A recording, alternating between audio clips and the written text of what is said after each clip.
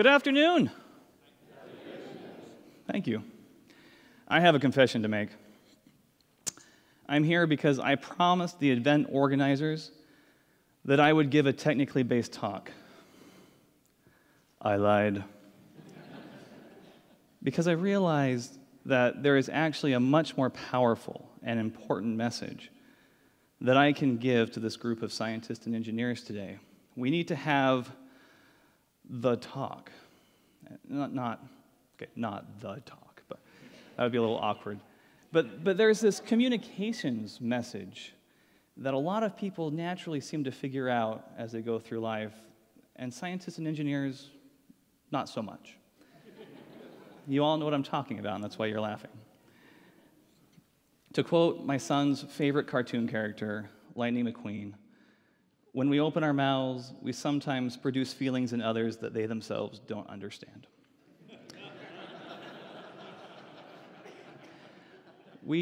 I watch scientists and engineers talking to other people, and that person gets this look on their face, this stupor of thought.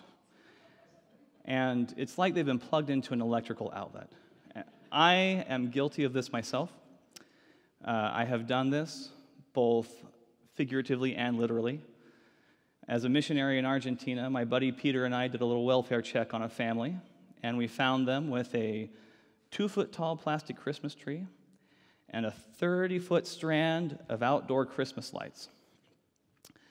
They had a box of plug parts, and they were trying to get the lights to light up. In Argentina, plugs aren't molded all the time. You can actually swap the parts out. And Argentina is also one of those countries where 240 volts pours out of holes in the wall, and sometimes even standardized electrical outlets.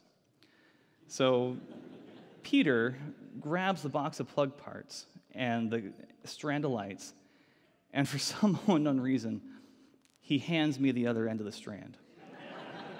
And then he gets to work. Well, I'm sitting there entertaining 5 Argentine kids. So I get a little silly, and I start swinging the end around, and I completely forget about what Peter is doing. I'm running around the kids, and I'm running around the wall, and I run it into an electrical outlet, and I plugged in Peter. And the poor guy, he went from kneeling to quasi-standing until I unplugged him. And the kids were laughing just like you were. In fact, they could hardly breathe. And unfortunately, Peter couldn't breathe either. And all he could do afterwards was sit on the curb with a little bit of drool. He couldn't speak Spanish for 3 days. We do this to people. You know this. We go to social events, and the conversation is over as soon as somebody asks us, "What do you do for a living?" And it comes up right after the weather. That's if you can make it through the weather, because there are those of you know who you are. Somebody mentions the blue sky, and you explain Rayleigh scattering. I want to explain this using a bucket.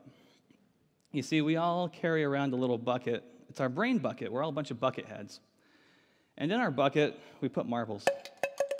Sometimes we like white marbles. Some people like cat's eyes. Some people like a smattering of things, right? But people are actually very particular about what they put in their bucket. And of course, we all know some people with holes in their bucket.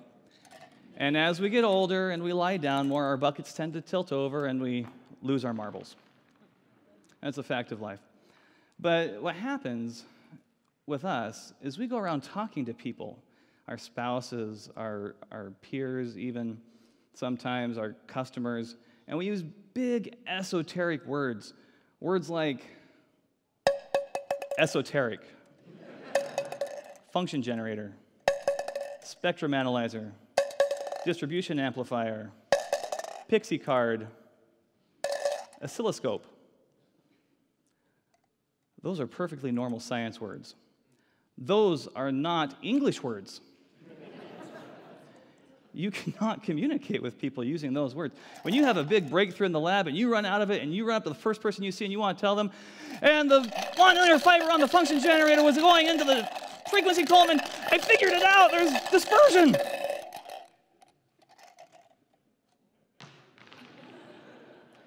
You just plug them into 240 volts. And they're sitting on the curb with a little bit of drool. And you know what? After a while, people see you coming. They cover that bucket right up. Whoa, buddy. You keep those science marbles over there. The problem is, this gets really frustrating because it builds a situation where there's a wall now between us, between the work that we do that is really cool and awesome, and the things that people need and the problems they have that work actually meets. And I know those of you who feel frustrated. I felt frustrated. It's easy to feel like the work is underfunded, that it's not appreciated by the customer, that it's not appreciated by management. When you write your end-of-year report, you feel not adequately recompensed for your efforts in the year. You feel stifled. Overall, the general feeling is stifled. And what is our response a lot of times as scientists and engineers? Well, let's plug on.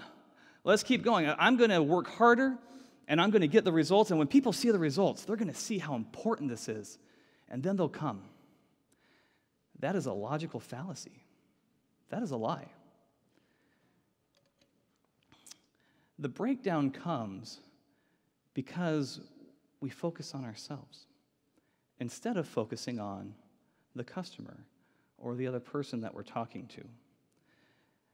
I can't tell you how many times I've watched scientists and engineers try to give somebody what they want them to be interested in.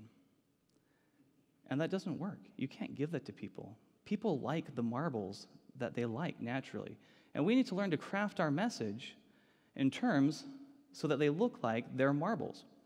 Because when people see their problems solved by science that is looking like their problems, then they love our science. And it's a little bit like if somebody came up to you and said, "Hey, what time is it?" And you explain to them how a watch worked. It takes the focus off of them, it puts it on you and what you know, and it doesn't tell them what they wanted to know in the first place. It is a really poor breakdown. Working on these communication skills is terribly important. People speak a different language. We have to become multilinguists, in a sense, across different professional fields. And the payoffs can be tremendous. In fact, I can tell you that they can be career-changing. So, I was once a poor graduate student with 2 kids and a wife, and I fed them first, but I like to eat too. So I wrote fellowship application after fellowship application. For 2 years. I couldn't get a fellowship for 2 years, and the last application that I swore I'd ever write panned out, and I got a Department of Defense Smart Fellowship. And when I asked the sponsor why they picked me, they said, "Well, your package was the only one with the word laser, and we need a laser guy." I did not sell myself well. But thank goodness they took me. Because of that, I ended up working with a group that knows how to make marbles. If somebody needs white marbles, they will take the science and they can make white marbles. Small marbles, big marbles, metallic marbles, blue marbles, it doesn't matter. That group is a marble machine. In fact, they are so good at this that in 1 year they had the funds to take the group from about 5 people to almost 30 and became the biggest atomic physics group in the Department of Defense. That lesson in marble making is the most important one of my career.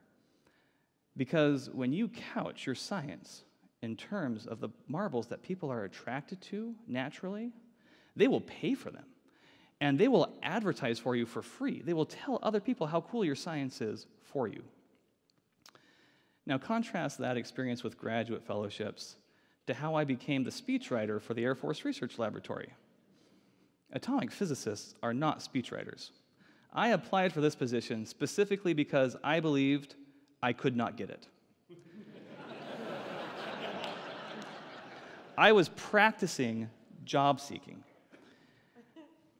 I wanted the feedback, I wanted to incorporate it, and then I would use it later on. So I sat down with my program manager, I pulled out my marble making kit, and I rewrote my resume. And then every single thing that went wrong with a job, with applying for a job, went wrong. The week that applications were due, my house flooded.